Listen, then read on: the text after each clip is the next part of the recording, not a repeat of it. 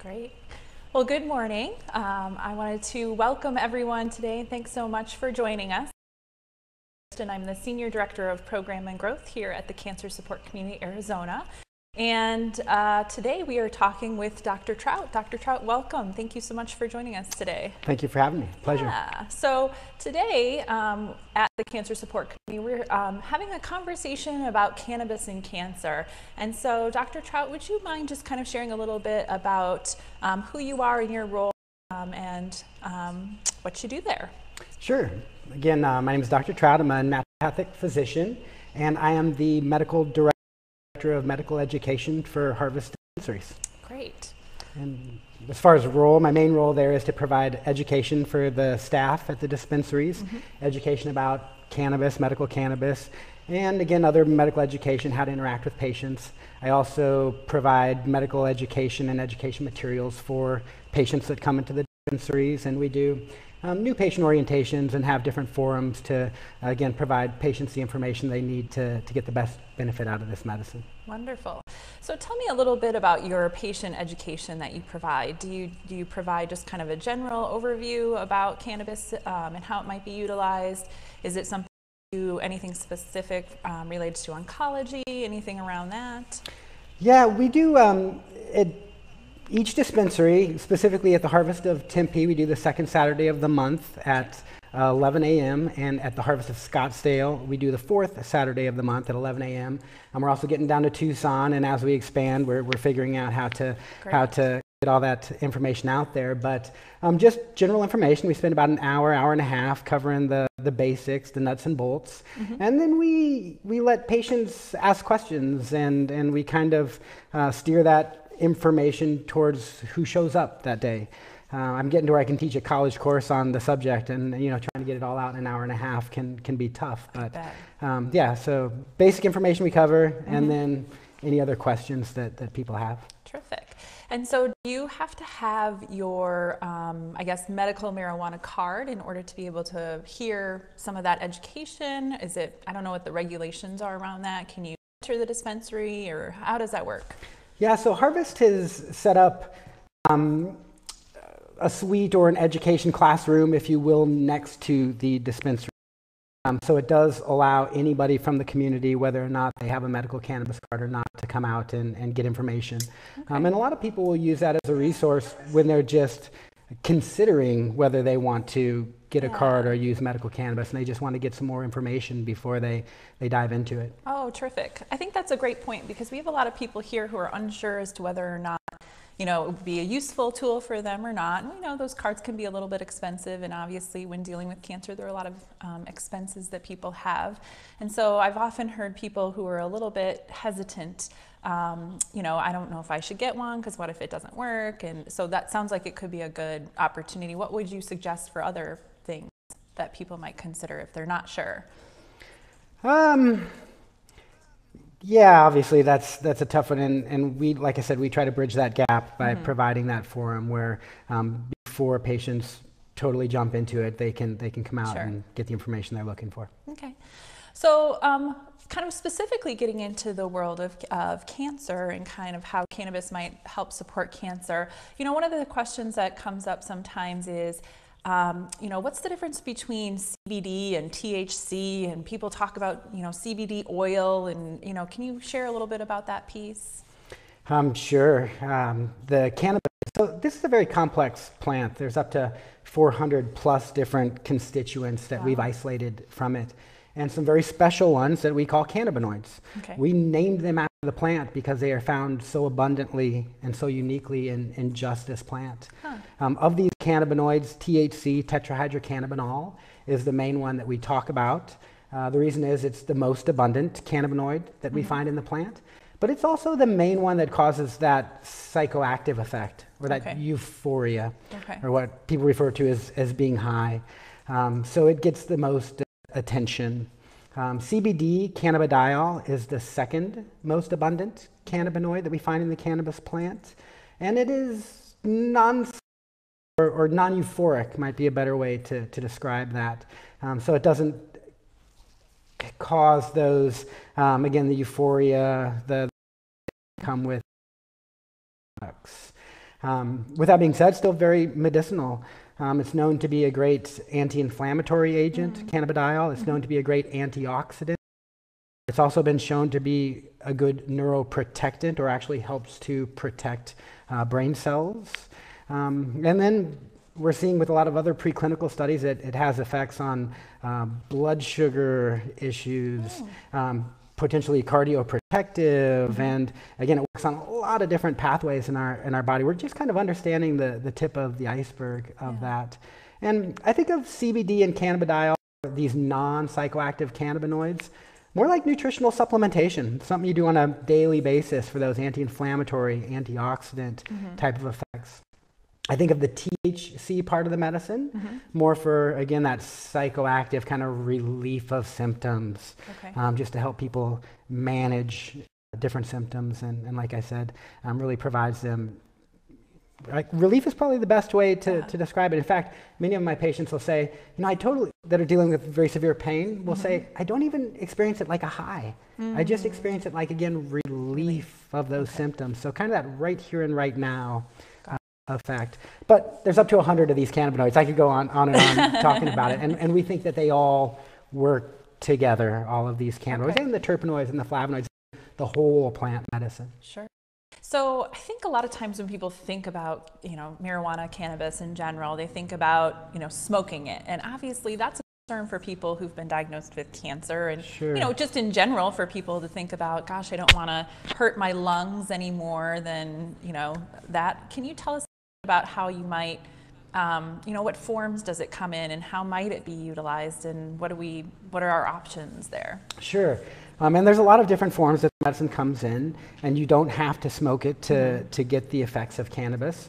The fact that you can inhale cannabis, though, definitely has its place.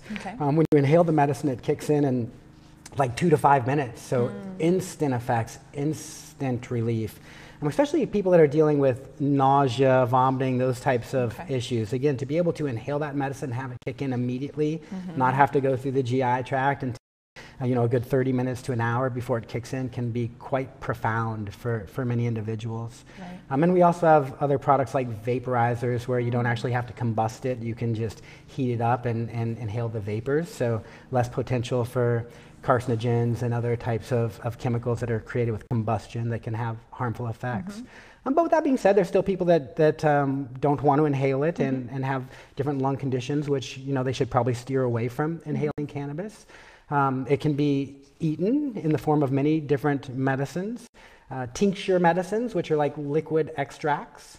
That's the form that botanical medicines have been in for thousands of years. It's also, these tinctures are very standardized as well, and can be dosed out drop by drop or dropper full. So I think that's a great way to use the medicine. You can also hold tinctures under the tongue and get some sublingual absorption. So maybe it kicks in 20 to 30 minutes in that full hour with most other edible type products. We're seeing capsules come to the market as well, which are, again, much more standardized. Don't have the cannabis taste that comes along with some of those products. Of course, there's the edible products where the cannabis oil is mixed into other foods. You got to be a little careful with some of those, because like the cookies and brownies are loaded with sugar, which is inflammatory, right? Can exacerbate a lot of the medical conditions that people are dealing with. But those edibles are quite convenient as well. The lozenges and those types of things are real nice, because you can kind of hold them against the cheek and get some of that mucosal absorption as well.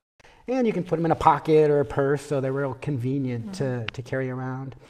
But boy, the products are going on and on. We're also seeing transdermal patches come into market, salves and balms that work just where you put them. They don't have those systemic type of effects.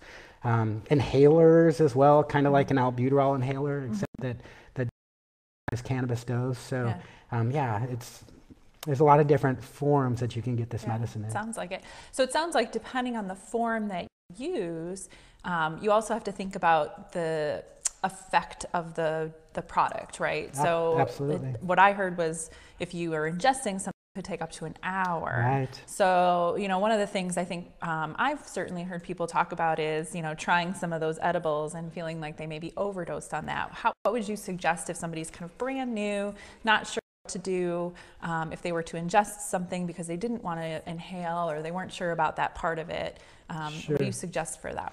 Yeah, so different modes of administration, like you said, will have different onsets. They're experienced in a little bit different way.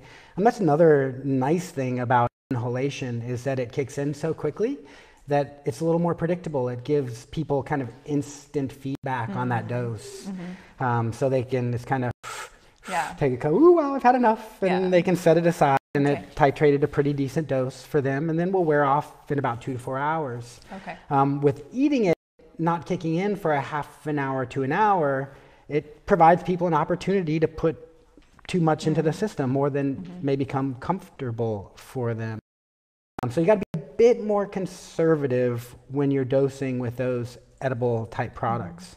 And you also have to take the manufacturer's word for the potency. There's a great variability in the potency or the amount of THC that may be in those different products. So again, good education is very important before people just kind of dive in the water. It's a very safe medicine from a toxicity perspective. In the 5,000-year written history of medical cannabis use that we do have, we don't have one confirmed case of somebody having a lethal overdose. It's not known to cause liver toxicity or toxicity to the kidneys either, so very safe. However, those psychoactive effects are quite powerful. And if you get too much in the system, it does not feel good. It can cause, again, the heart to race, anxieties, paranoias. So yeah, dosing is very, very important, and having that good education helps. So if I'm a brand new patient and I just got my card and I go to a dispensary, like what is that process? What does that look like? How do I find out? You know, it sounds like there's so many different options, which could probably be pretty overwhelming if I'm new to this. How do you work with a new patient that might walk in the door? Yeah, that's one of the, and you said it, I hear that from patients all the time. They come in, they see all the different strain names of the different types of cannabis and all the different products, and it can be a little overwhelming. In a perfect world, it would be the physician that was prescribing or recommending, in this case, the cannabis to the patient would tell them, this is the product you should take, this is how much you should take. They'd have them come back in a couple weeks and follow up on them with them just to make sure that they're getting the effects that they should be, no side effects, that type of thing. If it isn't working the way it should, they change the dosing for them. And that's just not really taking place in the cannabis world. Because again, the politics, it's still Schedule 1 on a federal level. Not many physicians are wanting to go into managing the dosing. So at Harvest, we try to bridge that gap by providing these new education, new patient orientations where they can come in and learn more about the medicine, ask questions, kind of take some of that confusion away about all the different products, how they're used. And that's basically what it looks like. Again, the staff is very well trained about the cannabis and the different types of products that are in the dispensaries, so they can provide patients that education. I think it's also important for the patients to realize, though, that the staff is not their treating physician, so they can't tell patients exactly what to take. So again, their role is just to provide very good education on those products to help patients make those decisions. It sounds like there's still some work to be done to try to figure out how we can really help coordinate some of that care. But until that happens, it sounds like your role is to really make sure that the staff that are available when a patient walks in the door, so that they can at least educate them about the product. Absolutely. Sounds like. And like I said, we provide patient support groups and the new patient education to where if they don't feel like they're getting everything they need, and it's a process, it's not a one size fits all. So again, we are there along that process to help answer those questions as they arise. Okay. It looks like we have a question that's kind of come in off our Facebook. Wonderful. So is there an opportunity to purchase any of the products that you mentioned without a medical card? I actually heard this question before, especially with like the CBD, maybe not with the THC pieces. Is that something that you can do? There's a lot of CBD products available out there without a card. I've seen CBD products in other doctors' offices. I've seen them at health food stores. There's places online that you can purchase those CBD products. Many dispensaries will offer specific CBD products that does not have the THC associated with it without a card as well. So yeah, absolutely. And those so products could are I just available. walk into a dispensary if I don't have a card and specifically look for the CBD products? Is that a possibility? How does that work? There are dispensaries that in the lobby you can Okay. go in and they'll have CBD products available that patients can get without a card, or any individual can get without a card. And how do you get a medical marijuana card? How does that work? So here in the state of Arizona, you have to get a certification from a physician that certifies that you have one of the qualifying conditions. Okay. Cancer is obviously a qualifying condition for the program in Arizona. In a perfect world, the patient's primary care physician or their specialist or oncologist would actually write that certification for them. But many conventional physicians still don't feel comfortable writing that certification. I think they may still have some fears about, again, federal law, or many of them say that they're just not familiar enough with cannabis. Sure. And again, I know that for many conventional physicians, botanical medicine isn't necessarily in their scope of practice. So I understand if they don't feel comfortable signing those, but they definitely have the right to sign those in Arizona. And I think, like I said, in a perfect world, yeah, their primary care physician that they already see would sign that for them. Then they wouldn't have to pay an extra fee out of pocket. It could be done right during their regular visit. But since most won't, there are these certification centers that have popped up throughout the state. And their main job is to certify patients and help them get through the process. So what they need to do is they need to make an appointment at one of these certification centers, and they'll walk them through the steps, but you have to get medical records from one of your treating physicians within the last 12 months that show the qualifying condition, and you bring those or have them faxed over to the certification center. The physician will have to do some physical exams, look at the medical records, and if that physician believes the patient qualifies for the program, they'll sign the certification for them. And then the patient needs to do an online application with the health department and pay the application fees. And if someone's computer savvy, they can do it pretty easily if they've got a scanner within an hour or so. If they don't feel comfortable doing that, most of the certification have another service that they provide that they'll take the photograph, upload everything onto the internet, and do that online application with the health department for them. Okay. And then after that, shows up in the mail in about 1 to 3 weeks, and that allows the patient to go to any of the state licensed dispensaries in the state of Arizona to get medicine. And so then how long is that card good for? That card is good for 1 year, so they have to go through that process So annually. they would have to go back to that recertification. Or another if they're still certification dealing with center. cancer, Yeah, absolutely. Yeah, okay. So I guess one of the other questions that kind of pops in my mind when you talk a little bit about that is, so we're talking with cancer patients specifically, or of who we're working with, what kinds of, what reasons might somebody, we know that cancer is one of the qualifying conditions, what might cannabis help with for a cancer patient? Sure. What kinds of things could it support? Well, traditionally, individuals dealing with cancer have used cannabis to help palliate symptoms, help them feel better. Help with nausea and vomiting that can come with, especially the side effects of chemotherapy. Cannabis has been known for a long time to help soothe those symptoms. And in fact, many oncologists have been recommending cannabis to their patients going through chemotherapy for decades, just on the hush-hush because of the politics that go along with it. Help stimulate appetite, help with pain, help with sleep. For that overall sense of well-being that cannabis can provide for many individuals. Muscle pain, spasticity, again, just to help them feel better, basically. That's traditionally how cannabis has been used. Okay. I do have a question too. I know that some physicians prescribe, I don't remember exactly what it's called, but essentially sort of a synthetic marijuana or synthetic cannabis. What's the difference between what they're, so when you talk about many physicians have known about these properties, they can't prescribe cannabis without being, part of that group. What's the difference between what they're prescribing for patients and what what medical marijuana is? Yeah, so pharmaceutical THC has been available in the United States since the 80s by prescription. Dronabinol is the generic name of it. Marinol is one of the trade names for that pharmaceutical product.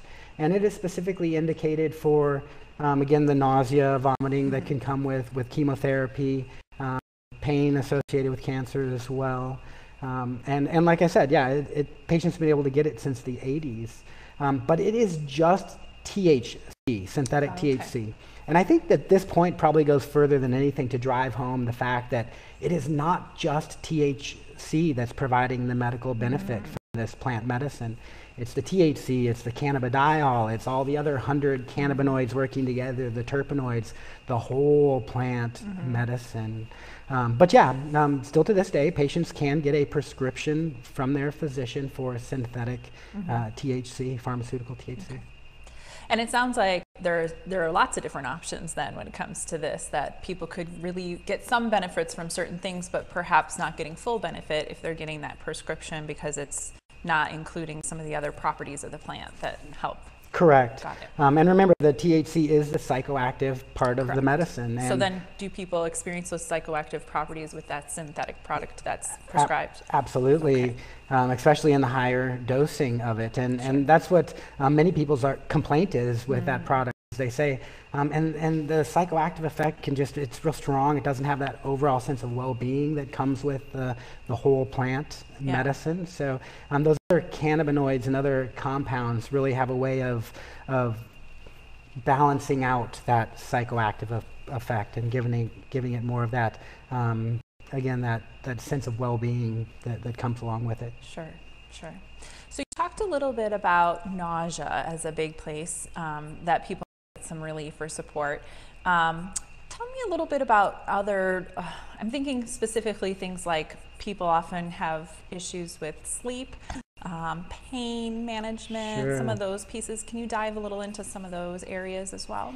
Yeah, well, pain management is obviously the big one and a big topic right now because people are looking for an alternative to what conventional medicine provides for pain. Right. You know, as everybody's starting to find out, we're starting to have the dialogue now in the media about the problems with these opiate pain medicines, the crisis that we're seeing with lethal overdose with many of these pain medicines. So again, people are looking for an alternative to that. About 90% of the card holders in Arizona do have their card for severe and chronic pain. And they're reporting wonderful results with it. They're reporting being able to use less of those types of pharmaceuticals that come with many side effects as well.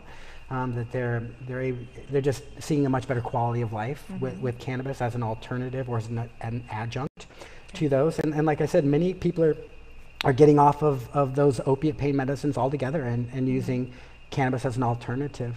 We're seeing some great studies bearing that out as well. 2014, the Journal of American Medical Association published a study showing that states that have medical cannabis laws, we've seen a 25% decrease in lethal overdose on these opiate medicines. That's huge.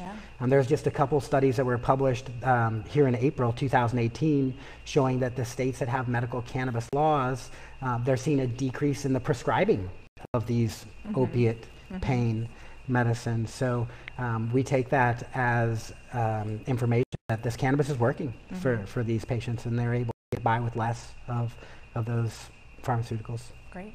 And what about sleep? A lot of people have struggle with sleep for a variety of reasons when in treatment. Obviously, one of them being can cause us disruption in sleep, but even other treatment side effects. You know, thinking about some people have doses of steroids that come with some of their treatments. And are there any properties or anything that would help with some sleep support? Yeah, sleep is, even though it's not a qualifying condition in the state of Arizona, sleep is something, or sleep disturbances is something that come with a lot of health conditions. And if you're not sleeping, nothing's working, right? I mean, that's when our body's producing growth hormone, we're healing. And sleep is the main things that people say across the board that improves when they start using these cannabis medicines.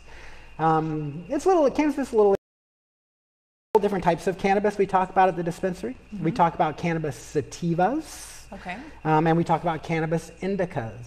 Cannabis sativas are typically known to be a little more on the energetic, uplifting side, where the indicas are known to be a little more on that relaxing type of side. So if they come to the dispensary and they're having trouble type strains, but cannabis it's interesting. It's got these biphasic effects. When it first kicks in, it can actually be a little stimulating. Speeds up the mental energy, can speed up that heart rate a little bit, and actually gives people energy. I have some people with chronic fatigue and other things like that that say that's why they like cannabis is cleaning their house again, they're walking their dog, they hadn't done these things in ages. But then when it starts to wear off is when it starts to get nice and sedative. And everybody's a little different in how they respond to it, if they're more stimulated by it or more sedated by it. So if someone wants to use cannabis specifically for sleep, I typically educate them to start their test dosing a few hours before bed in the beginning, just to know how it affects them. Last thing you want to do is be ready to go to sleep and medicate and be staring at the ceiling with the wheels turning and so even with those indicas, you could have some of that euphoria first and then come down. Absolutely. And everybody's a little different. If somebody's been medicating all through the day, a lot of times they've already burnt up that mental energy, and they can medicate right at bedtime and sleep like a baby. But the point is that everybody's a little different. Cannabis does have these biphasic effects, and the individual really has to know to find out the best regimen to get the best benefit from it. Great. Got another new question coming in. So we've got someone saying, I don't really want to feel that feeling of euphoria. Will the CBD give them some of those same treatments or effects to help relieve some of the side effects from chemo without the THC properties? It can, yeah, absolutely. And some people are more sensitive to CBD products than others. I've got many patients that say they get good relief of pain with just CBD, with nausea with just CBD. They say it improves their sleep. And then individuals that say, it just doesn't quite get the job done, the CBD alone, especially with very severe pain.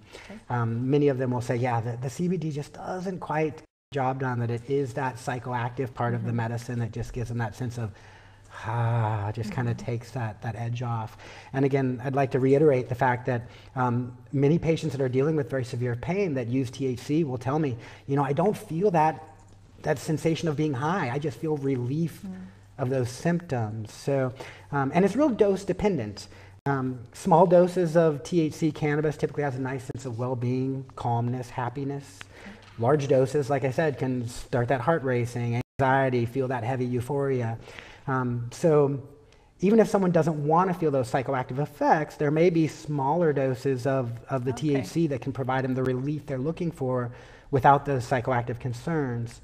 If they're real sensitive to THC, then these products are available. And in fact, it's typically the patients that are very sensitive to THC that tell me they do really well with just CBD alone without having the higher levels of THC in the products. So it sounds like with any other medication, you want to start with a lower dose to kind of figure out where your body works and what that kind of does with your body before you increase any of those dosages, especially. So it sounds like the amount of THC in any product might shift too. So you can start with a lower THC product. Yeah, and dosing is very, very important as far as the specific effect that they're trying to get. And I think starting with CBD dominant products is the best place to start if someone's never used cannabis before, because maybe they get the results they're looking for with just the CBD products, and then they don't even have to worry about the psychoactive concerns. If they don't get the results they're looking for with just the CBD products, then they know there are some more powerful THC products that also may provide some relief for them. So I think, one of the other things that comes along with cannabis, which I'm sure you hear all of the time, is sort of that stigma, right? And sort of that picture in our mind about the, lazy, hanging out on the couch all day. I'm just going to eat a bunch of Cheetos, whatever that might be. Can you tell us a little bit about, how medical marijuana might look different than the cannabis marijuana products that we may think of sort of traditionally, or even, for those of folks in our audience that might, have gone through sort of our revolutionary kind of very freely using marijuana products in the past, like how does that look different? Yeah, I think the quickest way to overcome that stigma or that perception is harvest and come to the harvest new patient orientations. I'd say 80 to 90% of the individuals that attend those new patient orientations are over 50 years old. People that you would expect to see in the community. They're professionals. It just blows that stereotype out of the water immediately. And again, I think that perception is slowly changing anyways as we find out more about cannabis and become educated on it as a medicine. Yeah, that makes sense. So again, just to kind of introduce the audience, since it's been a little while since we introduced ourselves, my name is Tracy Thurston. I'm the program director here at Cancer Support Arizona. Today we're talking with Dr. Trout. He's with Harvest Dispensaries. They're headquartered here in Tempe, but he's just here to share information in general about medical marijuana and how it might be utilized with cancer support and care. So gosh, let me think. Other questions that are coming in, and we welcome questions from the audience. So if you have any questions that you guys are thinking of, please share them with us so that we can make sure we cover any questions you might still have about cannabis and cancer and how it might be helpful. So I think one of the other things that we often hear is, if a person is choosing to utilize, medical marijuana, what kinds of side effects might they? I mean, I know we talked a little bit about opioids, and I know, the larger implication of opioids is the dependency issues and some of those kinds of concerns, right? But even the smaller issues that come with opioids could impact quality of life. I'm thinking specifically about things like being constipated. Do you experience any of that with medical marijuana? Is that something like, do they have those kinds of side effects other than the euphoria piece that we kind of talked about potentially? Typically not. Definitely not the constipation issues. I'm not hearing that. In fact, that's something that individuals say improve when they start using cannabis, especially when they're dealing with that constipation due to opiates and other pharmaceuticals. As far as truly the biggest side effects that come with cannabis are the psychoactive part of it. That's the biggest thing that patients that say that, decide that this isn't for me. That's the reason. And now that we have these other CBD products and non-psychoactive products, it does allow another avenue for patients who are real sensitive to those psychoactive type of effects. And it also different products mixed with different things, because some of these tinctures that are oil-based, I have had patients talk about it upsetting their stomach or feeling some GI symptoms, some diarrhea and that type of thing. Fatigue is one of the other side effects that people might describe with this cannabis medicine. Red eyes, those. Yeah. So if people are experiencing those side effects, do you recommend coming back in and chatting again with the staff that are trained at that dispensary so that they can, or do I guess the reason that is because I know that I've certainly heard from some folks that, I tried this and it just wasn't for me. Is it because of the specific product that they tried? Do you think that there's an opportunity for them to look further? Because I think the concern for a lot of people is, I feel like I'm taking a little bit of a gamble, right? So there's a little bit of a process to get my card. There's definitely a cost associated with that. And then there's the cost associated with the product. I'm afraid it's not going to work for me. And that seems like sort of a risk to take with a good portion of money if it's not really going to be, helpful and supportive. Do you have thoughts about that? Well, there are a few questions kind of embedded in there. That's all right. First of all, as far as side effects and actions or the staff at the dispensaries, obviously in a perfect world, side effects and those types of things they should be discussing with their physician. They also want to rule out that they're not experiencing those symptoms due to something totally unrelated to the cannabis products. And they can definitely ask the staff at the dispensaries whether other patients are reporting, similar side effects with those types of products. If it's a euphoria type of side effect that they don't like, then the staff may definitely educate them about some of these other non-psychoactive type of products, CBD products and that type of thing that can offset that. Or also we've seen that when CBD is taken alongside THC, it can actually tone down some of those side effects. So some people will gravitate to more of the balanced strains that are like 1 part CBD to 1 part THC, or maybe 2 to 3 parts CBD to 1 part THC, depending on the types of sensitivities. As far as whether it's going to work for that patient and whether they should take the gamble, as you called it, as far as the financial investment and the time investment in getting the card, that's really a tough one, right? They don't call it practicing medicine for nothing. So sure. Everybody's a little different, and they're just going to have to process that as far as their individual resources that they have, the types of symptoms they're dealing with, and how probable is it that they may get relief with those types of symptoms. Okay. We do have another question coming in. So what is RSO oil, and can that cure cancer? I knew this one was coming. Yeah, Rick Simpson oil is what RSO stands for. And you cannot get on the internet and research cannabis and cancer without coming across Rick Simpson and Rick Simpson oil. Okay. So the question, can cannabis cure cancer? We need to be real careful with this one just because we don't have the research in humans to fully answer that question. Yeah. One thing, we've actually known that cannabis kills cancer cells in vitro in a petri dish since the 70s. Okay.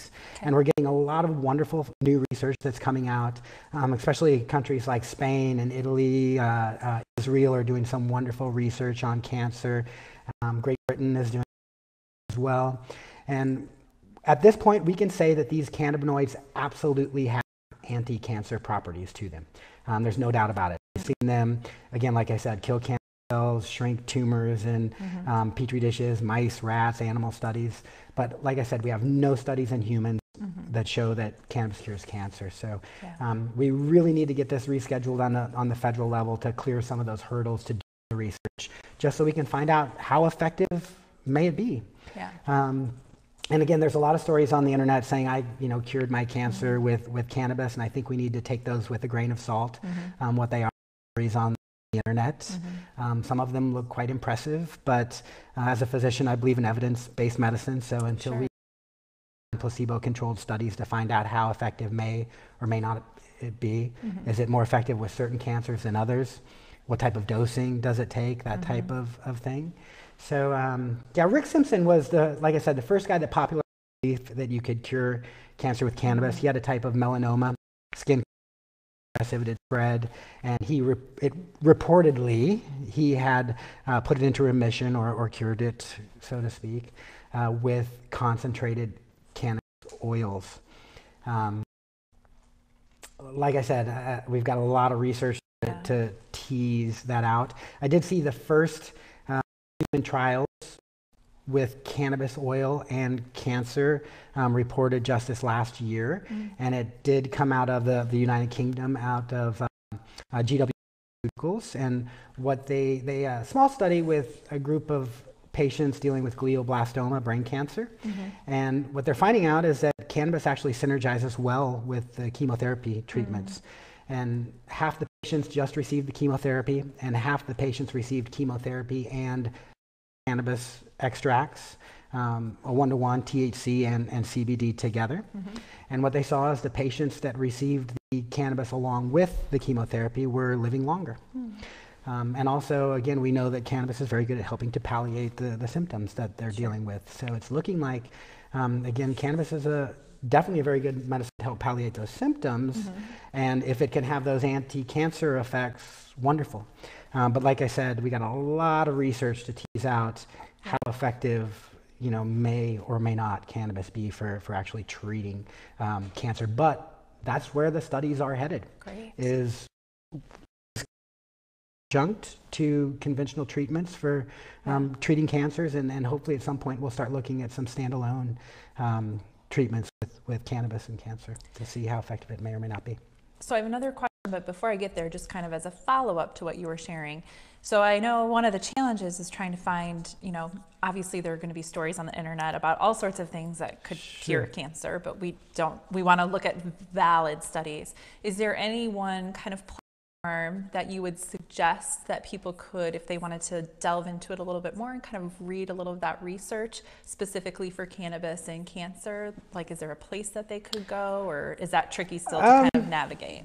Yeah, it's now before there was of any information about these research articles and that type of thing, and now you get on the internet and you're just flooded with all these different people that are giving their opinion of what the research is. So that's a little tough. There are some good review articles that are being published now, but much of that is quite scientific and a little daunting for just the average person to kind of read through. Pretty boring too. Probably put most people to sleep. So again, that's another thing we do at our new patient orientation is try to, again, I spend a lot of time reading that literature and try to break it down and make it more understandable and a little easier for people to get access to it. So the new patient orientations are a wonderful place to come and ask questions about that. And like I said, there's a ton of internet that's out there if you just plug it in, but there's stories on the internet, right? Yeah. So you got to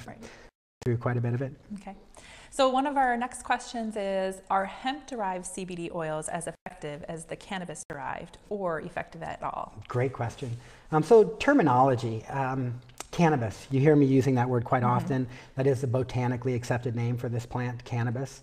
Marijuana is a common term that kind of came about in the early 1900s here in the United States, more so for the purposes of prohibition. Hemp, another common term for this cannabis plant. It's been used for hundreds of years. As far as now, we use that term hemp though more for the industrial uses of the plant. So the fiber, clothing, fuel, the seed oil that doesn't have any cannabinoids in it, nutrition, those types of things. But also see products coming to the shelf being called hemp extracts. And those are typically these CBD type of products, or the non-psychoactive type of medicine. So if it says hemp, that's one thing that should be true about it, is that it should have very low amounts of the THC and low potential for that psychoactive effect. The industry is starting to land on this 0.3% number, so less than 0.3% THC, and they can call it hemp. But again, it's all cannabis. It all comes from the cannabis plant. Now, of these CBD products, though, we're seeing a lot of different, and just because something is called hemp oil, you got to read a little deeper. Like I said, you can get a bottle of hemp oil this big from the grocery store for like $8, and that was pressed from the seed. So no cannabinoids, no CBD. Still very medicinal though, loaded with your omega fatty acids, omega-3s, 6s, and 9s, very anti-inflammatory.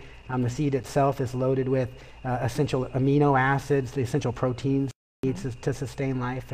So the seed is very nutritious, but doesn't have the cannabinoids. So just because something's called hemp, you've got to read a little deeper into it to find out exactly what it is. As far as CBD products specifically, a great variety of those as well. We see these that are called CBD isolates, meaning they've isolated the CBD away from the THC as well as probably all the other cannabinoids and terpenoids, right? So it's losing a lot of that whole plant characteristic to it. And then we've got these hemp extracts, which should be more of a whole plant type of medicine, but should still be below that 0.3% THC if they're calling it hemp. So I myself like whole plant medicines. Again, I want traces of all of those cannabinoids and terpenoids in there. So I do lean towards these, again, hemp extracts rather than a CBD isolate. And just because hemp extract, it may still be a CBD isolate that they isolated from hemp and then purified. So like I said, you've got to ask a few more questions when you start seeing something called hemp. If it's a cannabis extract specific, chances are it has more THC than that 3%. So either way, you need to ask questions about what are the constituents in this medicine. And I do, again, I like those whole plant medicines, but it depends on what you're trying to get out of it. If you're just looking for those CBD effects, the antioxidant, inflammatory, the neuroprotective type of effects, like I said, I still like the whole plant medicines, but maybe you look for like a 20 to 1, 20 parts CBD to 1 part THC. The Charlotte's Web type products, those are testing more into the 40 to 1, 40 to 50 to 1 parts CBD to 1 part THC, but still a whole plant type of extraction or product. So I think that's the thing you need to look at more than just the name, whether it's called a hemp extract or a cannabis extract. You really need to dive in there and find out what are the constituents in this medicine. Yeah. Wow, lots to learn. Yeah. Next question we have, will cannabis interfere with chemotherapy? And obviously we have a lot of research to do on this topic. Patients have been using cannabis during chemotherapy for a long time as far as for the anti-nausea effects. And I'm not seeing a whole bunch of concern about that. In fact, it is starting to look like that cannabis synergizes well with chemotherapy treatments.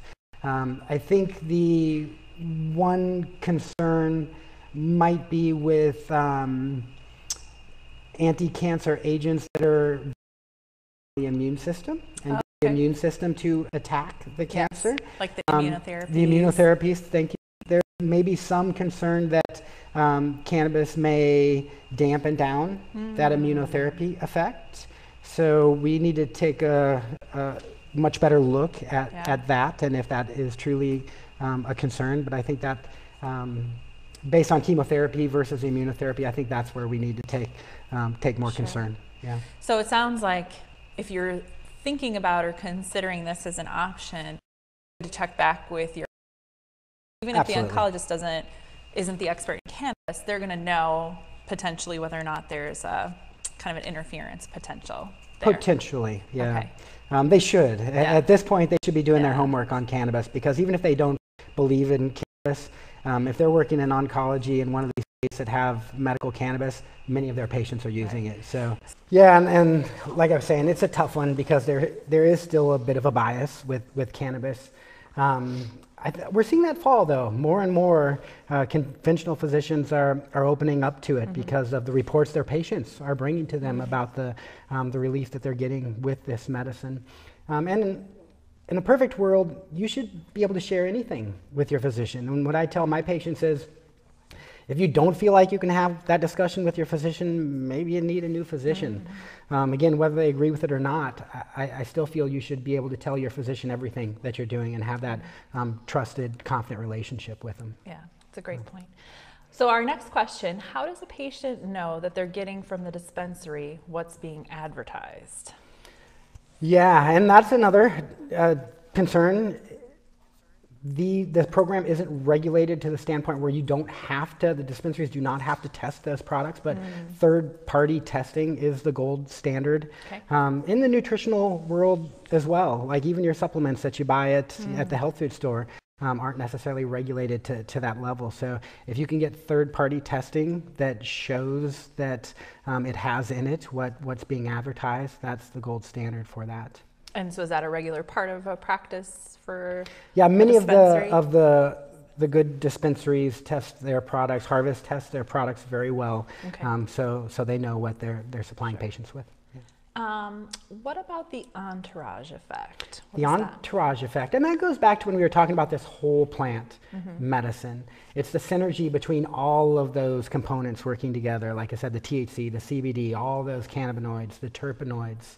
So it's THC and the entourage of all the other components in that plant. And we believe, again, that these whole plant medicines have a greater effect together than the sum of the individual parts. Okay, that sounds good.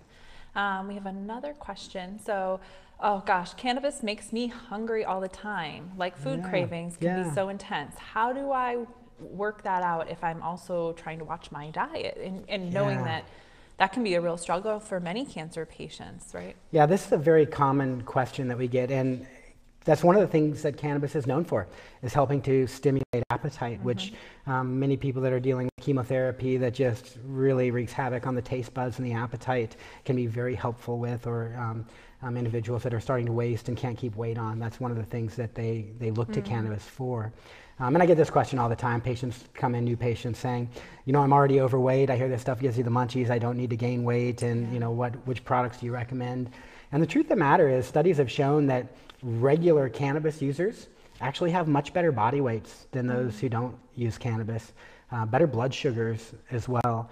What we see is that munchy phenomenon is typically more with new people that are new to cannabis, or if they just got a particularly high dose in their system, it may stimulate that. If patients are concerned about that, what I'll typically educate them to do is clear the junk food out of the house. Clear out the chips and all that type of munchy stuff, and sit out the broccoli and the carrots and the good healthy dips and that type of thing. If you're going to munch, at least munch on things that are healthy for you. But like I said, typically with regular cannabis users, we don't see that as an issue. Which brings up another good point too that I don't think I brought up earlier, is that people also build a tolerance to the impact that comes with the THC or that euphoria.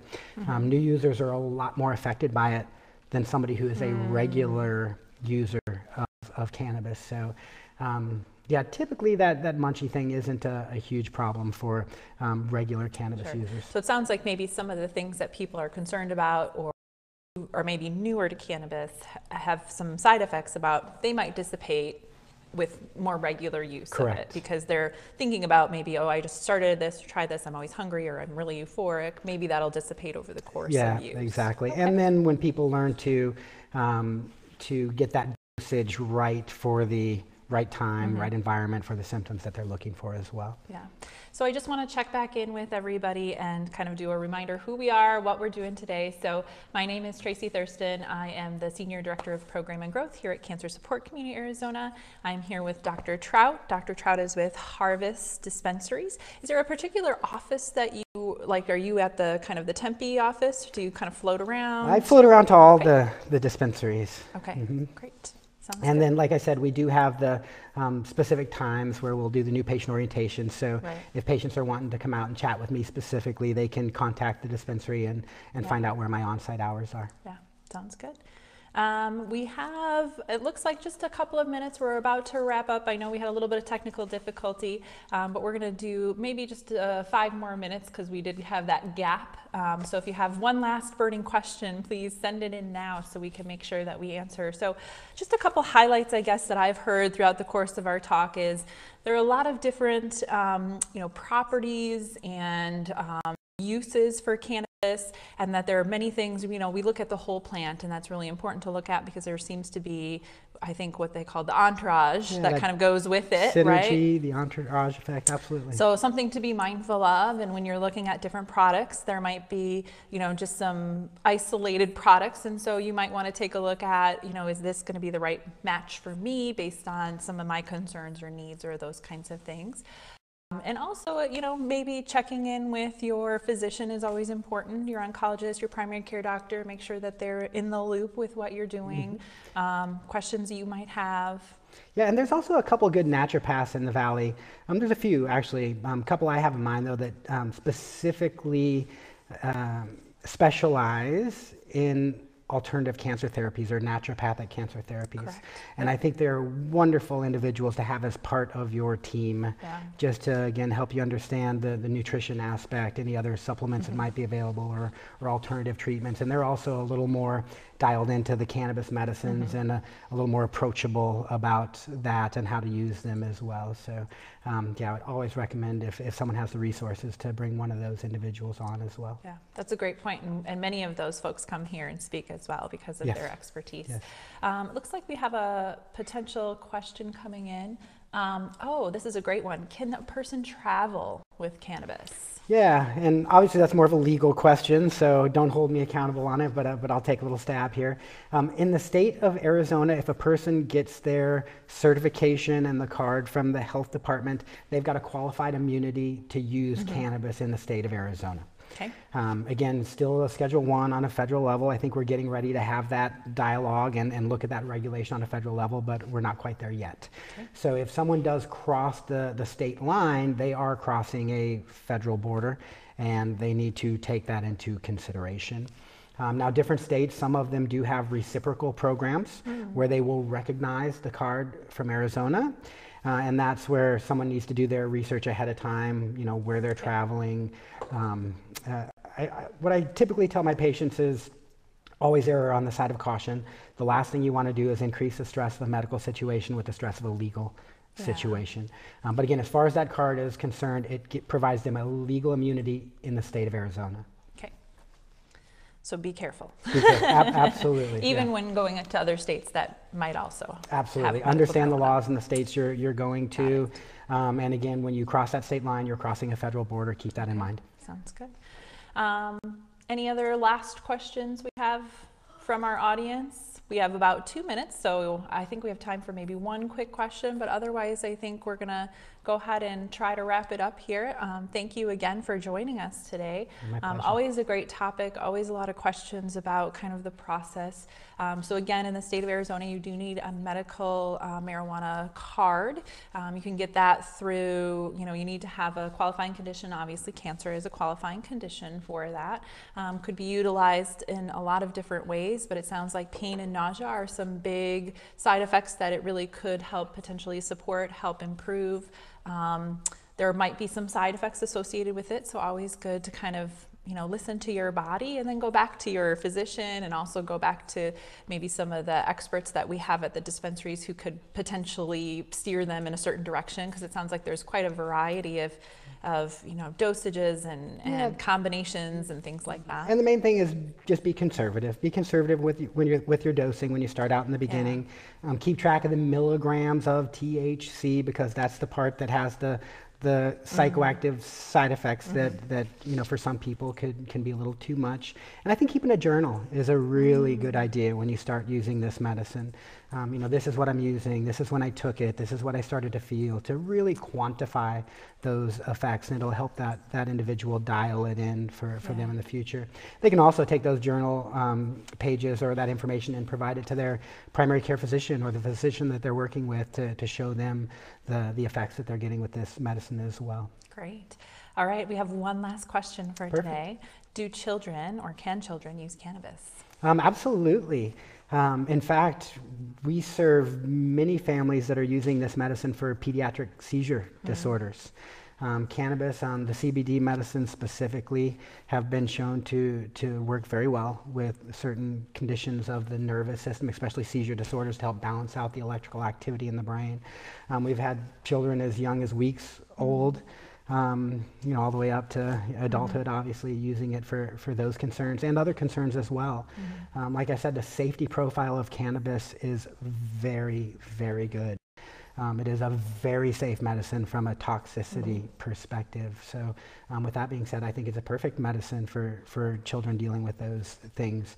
Obviously, you want to be very, very conservative and be very mindful of the psychoactive potential of it. But yeah, lots of children using this medicine with great results. Great. Well, thank you so much. It looks like we are just at our time. So again, Dr. Trout,